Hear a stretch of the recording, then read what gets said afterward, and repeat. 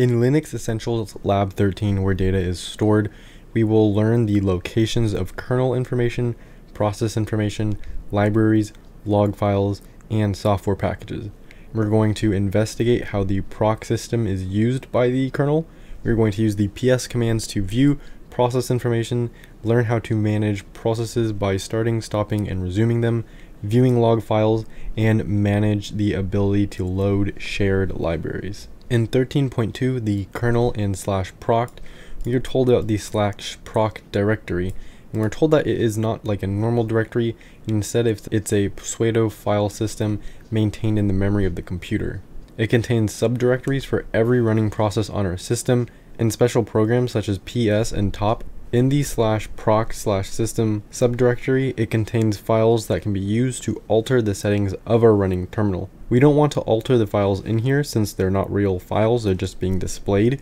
So if we want to alter them, we would use the echo or system control command to overwrite the contents here. And the same for viewing files. You don't want to view them in here, but use the cat or system control command too.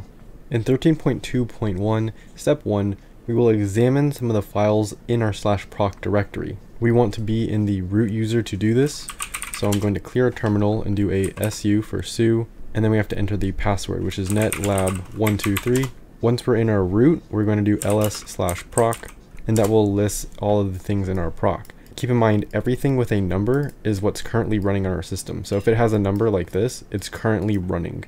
And then we're given more information about this down here. Now we're going to use cat, but we could also use ps to view information about our directory process, which is the /sbin/init process. And this is the process that runs when the system starts up, and it's given the process identifier of 1. The reason why we have this echo command right after our other command that's separated by a semicolon is to put our next command prompt on a new line. That's all it's there for. So if we press enter, we're going to get the /sbin/init. Now if we do the ps-p1, we're going to get this output. Remember, the /proc directory, it doesn't just contain information about commands, it also contains information about our operating system. It also contains devices like memory, disks, network interfaces, mic, monitors, and others. We're going to use the cat to read this, and then our /proc/command line to see what arguments were passed to the kernel at boot time. And these were the arguments. This output contains all the information such as command line of parameters, special instructions, and more that was passed to the kernel when it first booted up. Now we're moving on to 13.3, managing processes. In this task, we will start and stop processes. In 13.3.1, we're told to use ping localhost and send it to the /dev/null. We can see that we never really get our command line back. We can type in here, but we can't go into our command line to execute. And this is because the command is running in the foreground, and a process running in the foreground will prevent the user from using the shell until that certain process is complete. If a process is running in the background, it'll allow the user to use the shell and execute other commands while it runs. The system will continue to be like this, or ping, until the process it's currently running is terminated or suspended. To terminate the process, all you need to do is do a ctrl-C, and it will break us out of this. To have a process run in the background instead of the foreground, all we need to do is type it out, and we're going to use the same thing, ping localhost, and we're sending it to /dev/null again, basically the same command. However, this time we're going to have the and symbol after it. Doing this will have it run in the background. This first number in these brackets is the process's job number. The next number right here is the process ID. It's important to know the process ID for certain processes because we can use this to manipulate them. To see what commands are running inside of our current terminal, we can use the jobs command. Typing this out will give us this output. We can see that we have one running and where it's running at in the background. In 13.3.5, we're going to start another ping command in the background. We're going to do the same exact thing where we have ping localhost, and this is going to /dev/null, and then we just have an and. Remember, the and is just to get it to run in the background. If we do this, we are going to see that it has similar output to the previous one, but there is a slight difference. There is a new job number and a new process ID as well. And since we've created this right after the other, it just goes up one more step. So if we do this again, we can further demonstrate this. Now, if we type jobs, we're going to see that we have 3 running in the background. To bring a command that is running to the foreground, all we need to do is fg %, and 1. If we do this, it brings it to the foreground. The ping command has once again taken control of our terminal, and we are not able to type anything in here. We can like this, but it's not going to do anything. To pause the program instead of end it, remember ending it is Ctrl C. But if we want to pause it, we're going to do a Ctrl Z, and this stops or suspends the program. To have the process continue to execute in the background instead of the foreground, instead of doing FG, we're going to do BG %1. And this 1 is for the job that it's running. If we wanted job 2, we would do job 2. If we wanted job 3, we would do job 3. And now it's running in the background. If we do the jobs again, we can see that we have all 3 still running in the background. This is a great way to check if we have commands currently running, and if they're not running, then do something about it. If we have our jobs set like this, we can use the specific job number and kill that job. If we type in kill, the %, and then the actual job number, we'll do job 2 and press enter, it'll kill that job. If we type in jobs again, we can see that we have 1 running, 1 terminated, and the 3rd one running as well. If we want to kill all commands, like let's say something bad happens and you want to just stop everything, you will use kill all and then ping. And this terminates the 1 and 3, and this gives us output. If we type in jobs, we can see that we don't have any more jobs. In 13.4, we're going to use the top command to work with processes. By default, the top program sorts the processes in descending order of percentage for CPU usage. So the programs with the heaviest CPU usage will be on the top, and as you go down, you'll get less and less CPU usage. So previously we cleared all of our jobs. Now we want to bring back 2 new ones. This is for examples that we were about to do. So we can just bring them back by doing ping, localhost, and then just sending them to the dev null. And we're making 2 of them. And we can see that we have this 1 job, now we have a 2nd job, and we have the different IDs for the processes. Now we're going to start using the top command. So if we type in top, our output should look like this. And by default, the top command changes every 2 seconds. So if we watch it for 2 seconds, we can see that something on the screen is going to change.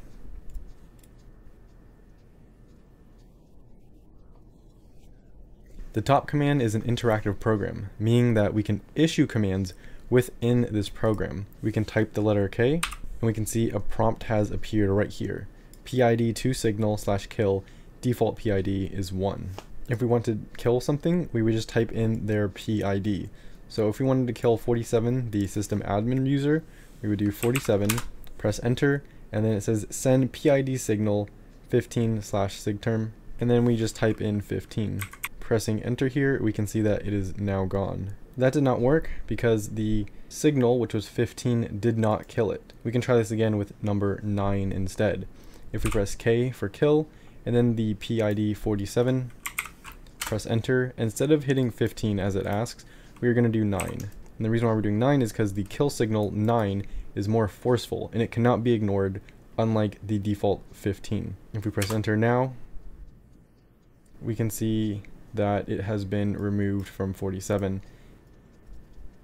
And I basically just restarted the terminal. If we were still in this terminal, if I did not close it out, we could press Q to exit the top command, and then the screen after that will show which commands were terminated and which were killed. In 13.5, we were introduced to the pkill and kill to terminate processes. To do this, I'm going to go back into my root user.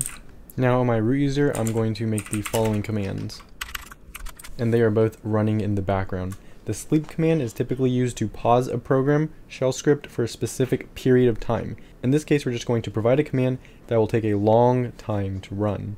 We're going to use the jobs command to see what programs are currently running, and we can see that both of these sleeps are running. First, we're going to use PS, and if we use PS, we can see all of the PIDs. Now, we want to kill the first sleep. We know the first sleep has the PID of 75. So we are going to do kill 75. This is the PID that we want to kill.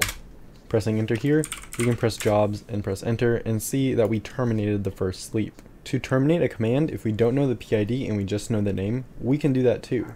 But we are going to do pkill, the -15, which remember is the command to kill, and then sleep. This will kill the second job running.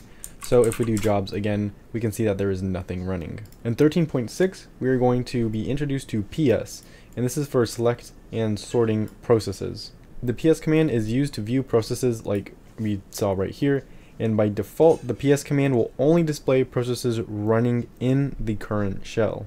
Before we start this example, we're going to start up a background process using ping and view current processes with the PS.